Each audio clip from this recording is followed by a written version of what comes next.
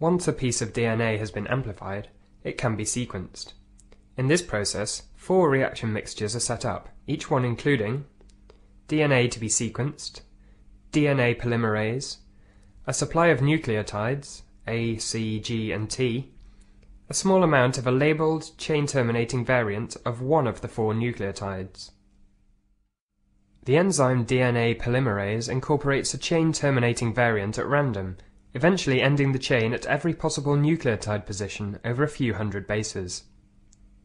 The products of the reaction mixtures are run on an electrophoresis gel, where the sequence can be deduced by reading from the smallest to the largest piece. If different fluorescent labels are used for the variant bases, sequencing can all be done in one single reaction. The bands can be detected and the sequence read out automatically.